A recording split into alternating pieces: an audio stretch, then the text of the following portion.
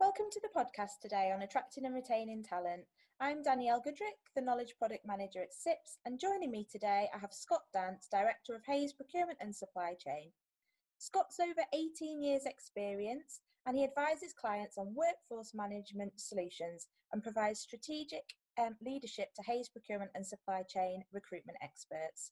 Scott and I have worked together now for a number of years on the salary guide through our knowledge partnership. So thank you, Scott, for joining us today to share your tips and insights.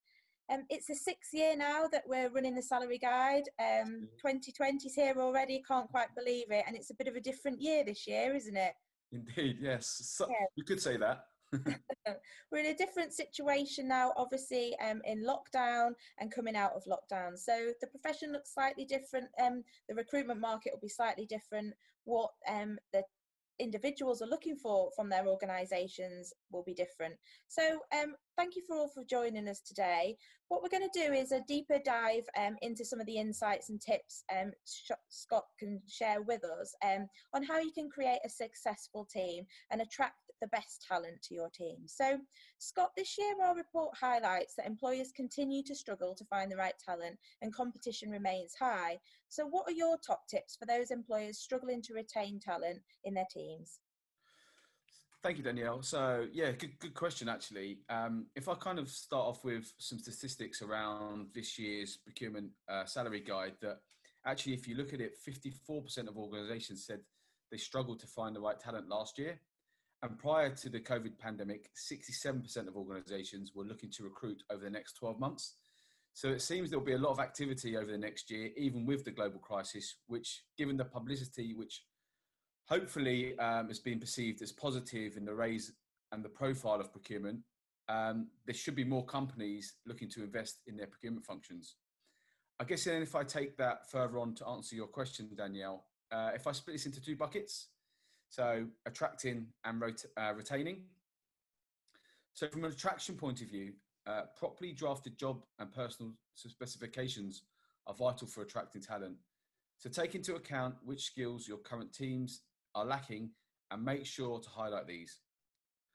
Also include information about your organisation's values and culture, as increasingly it's important to these employees and people looking to join your organisation. Also think about streamlining your application process as much as possible. For example, how easy is it for a candidate to apply for a new role? Do they have to fill in a long online form? How many rounds of interviews are there? And how long will they have to wait before they get a final job offer after the final interview? These are just some of the areas where employers can lose out on candidates due to overly long or complicated processes. And I guess with the new remote working and most people actually onboarding remotely at the moment, I'm guessing these processes will slightly change and hopefully speed things up over the next 6 to 12 months and actually probably have a lasting effect. If I now move on to retention, this should be obviously a top priority for employers, as almost a third, so 31% of professionals said they would look to move employer in the next 12 months, according to our salary guide this year. Now, yes, we may see a little change in this given the current crisis, but actually we're speaking to a number of people that are looking for new roles because actually, whilst they may not look to move right now and the roles may not be there right now, they don't actually want to put their careers on hold, and neither should they. And actually this time away from their work environment has actually given them some thought around their career and what it may look like in the future. I think in terms, again, of retaining staff, a focus on career development in the way of promotions, if possible, of course, lateral movement to different parts of the business or mentoring. Transparency and proactive discussions about these opportunities will make your employees know that they are of value to your organisation and hopefully will stay loyal and work with you as we move through and beyond the next 12 months. Thanks, Scott. You talked there about obviously the number of people wanting to move roles and what they're looking for. And we found that pre-COVID, obviously flexible working and working from home was one of the most favoured benefits from the 5,000 people surveyed this year. So with location and work-life balance a key factor really for everybody. So now organisations are all set up for their teams to work from home. How important do you think it will be for employers to continue to offer this as we go into the new norm post-COVID, to obviously attract talent from a wider pool and offer a better work-life balance to their existing teams? Yeah, I guess if I talk about benefits as a whole, and then kind of answer your question further down the line, I guess there's been an increase in the number of flexible benefits packages available this year, which is a real positive and something that we've been speaking about for a number of years now, rather than have the set structured package, which actually doesn't really adhere to what people want, which is great. So yeah, it's nice that there's been a real attention on that this year. I guess according to our research, to give you some statistics behind that, the most common desired benefits, as you said, Danielle, are flexible working, with 44% of those people desiring that.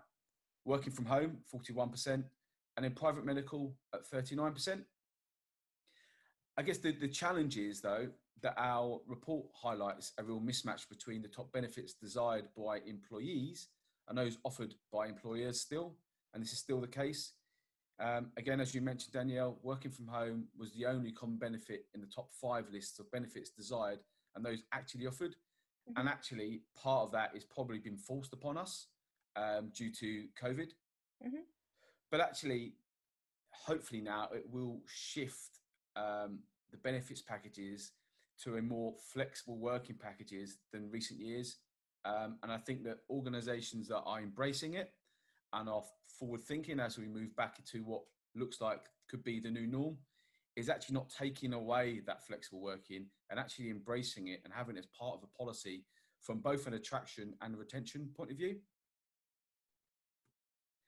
I think that another important part of benefits is tailoring benefits also needs to happen on a smaller scale to reflect what is important to employees at different levels. For example, our research showed that advanced professionals value benefits like private medical insurance, company allowance or company cars, and professional body membership fees. However, operations and tactical staff care more about flexible working, work from home, and subsidiaries of memberships such as gyms or lunches. So I guess it's something that a lot of HR professionals certainly are looking at how they structure their benefits moving forward.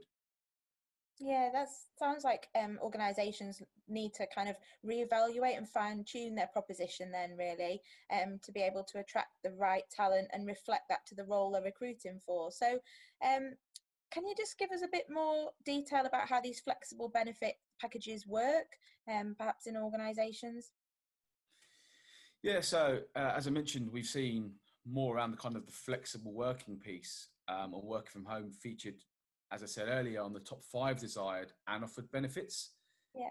And I guess this is the case across all levels, seniority and gender. So again, I don't want to harp on too much about flexible working, but I think that given the fact that over half of respondents from the salary guide want this kind of beyond COVID, shall we say, and have it as more as a policy moving forward. I think then if we touch on the non-flexible working benefits packages, yeah. A lot of businesses prior to the last few months have actually been looking at how they can integrate these and what does it look like? What does a flexible benefits package look like? I mean, there are still so many different nuances within this. So some organizations will have, a monetary figure, which will be a flexible benefits package where they can take as much of that as cash as they like, or they can kind of almost use it as a scaling form of what they like. As an example, they may look at people at certain age groups may not be that bothered about childcare vouchers and gym memberships. So rather than having that, could they have that as a cash element? So their take-home pay goes up a little bit more. Yeah. So I think that you're right, and I think that this has forced people's hands into looking at what does a flexible benefits package look like. Okay. So tailoring benefits sounds like it's going to be key, obviously, for the future. So how can employers tailor their benefits packages for, say, the roles that they're recruiting for? So what does it, can you go down into the breakdown?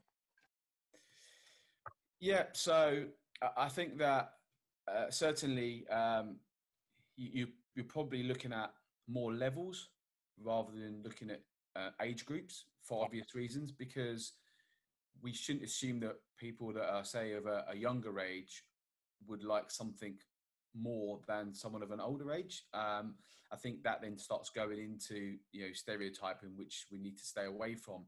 I think you need to look more at levels and what is on offer. So, which actually helps a little bit with retention. So if at a certain level you get offered a little bit more, and I know that some companies, for example, won't offer a car allowance for all staff, it's when you get to a certain level. So actually structuring those benefits is really looking at more of the level and how that would break down. How would you break that down? Again, it really depends, because obviously you've got public sector and private sector within both of those areas. And I think that it's really some of the good things that I've seen is around looking at surveying your employees.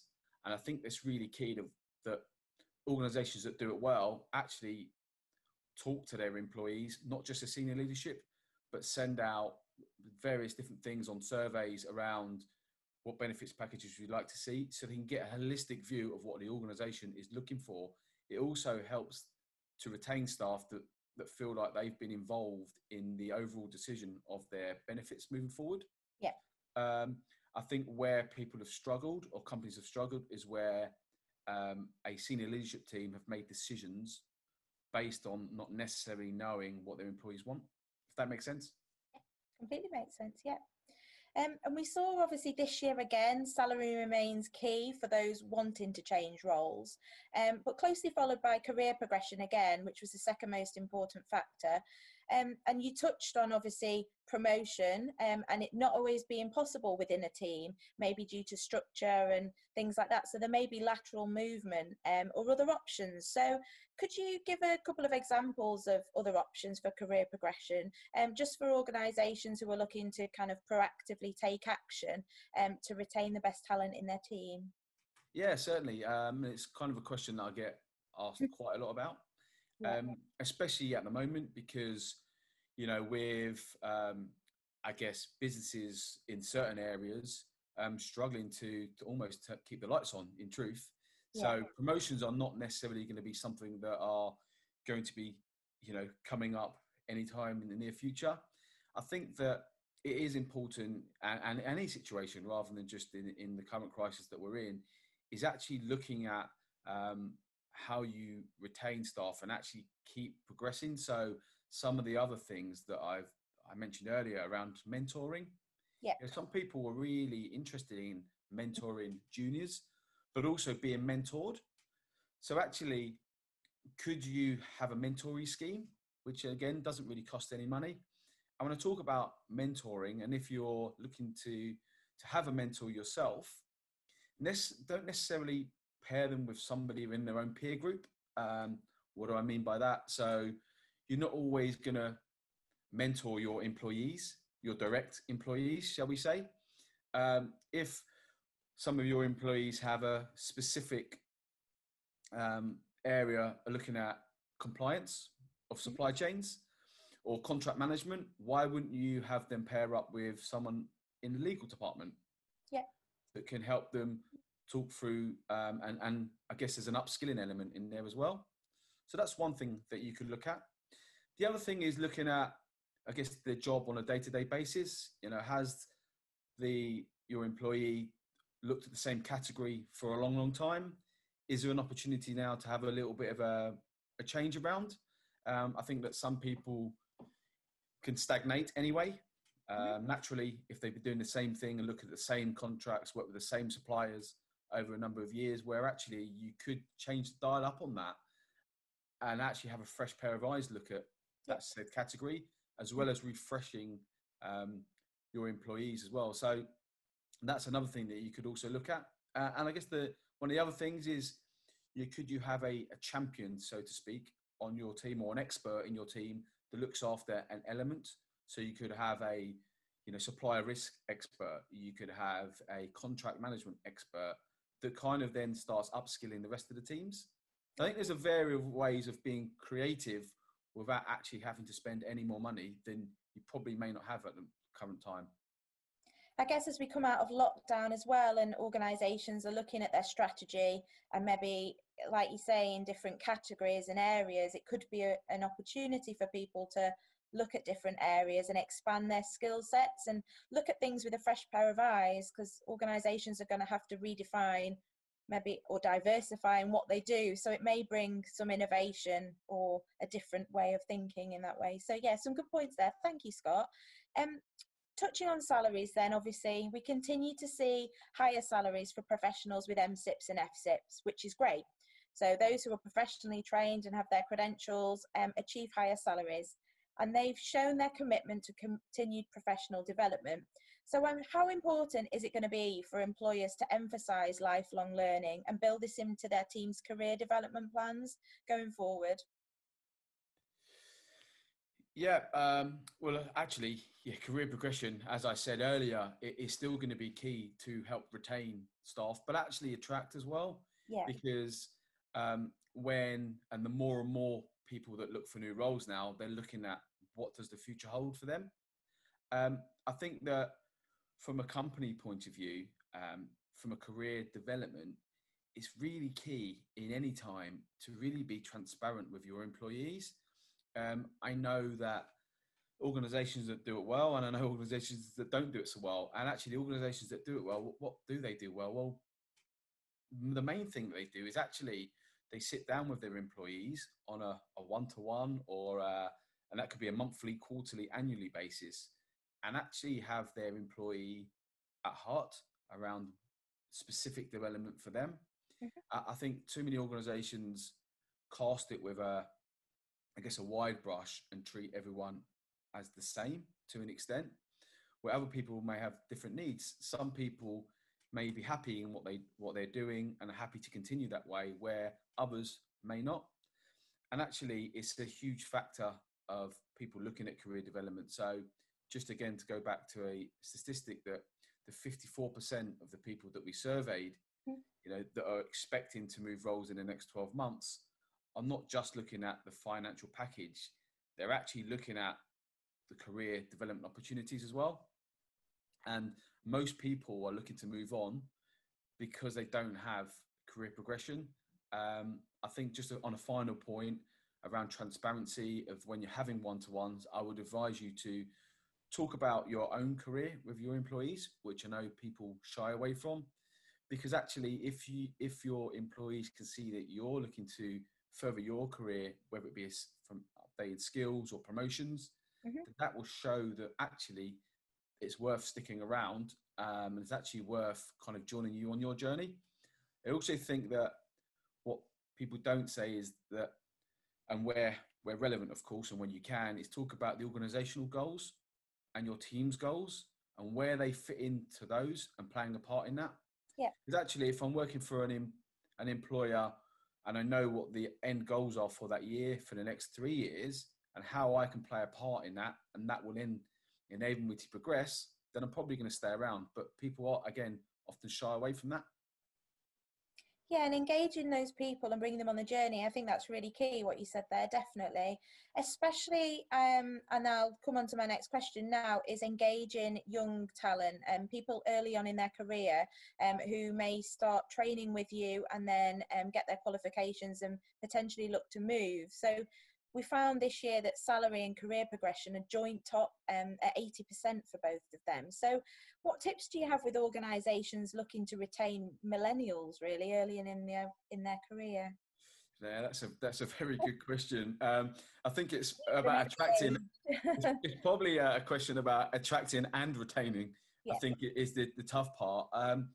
If I go back and talk about attracting millennials, there's a different approach now than there would be certainly when I was looking for a job. And to be honest with you, I was really happy to have an interview, and I would answer as many questions as were fired at me and go from there and be thankful that I'd been offered a job, to be honest with you. Actually, now the shift has changed that you probably expect more questions to come at you rather than you answer.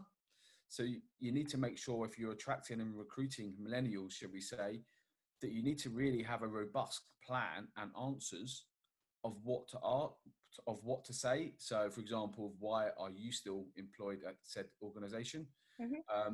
What are the goals for your current teams? Where do I fit within this? And all the other questions that come along around career development, like I've just spoken about. In terms of them retaining, yeah, that's an equal challenge, because people in this genre are looking for quicker career progression than those, I said, that are probably in my generation, that were happy to get their feet under the table first of all, embrace the company culture, understand more about the role, and then look at the career. This is happening from day one. So again, I think going back, the transparency all the way through the process, and this is how it links, is that from the interview process and the onboarding process of that person, you then need to take that forward and start, reiterating some of the things that you said in the interview, and start actually from day one implementing them. So why should they wait 6 months for a career review, for example?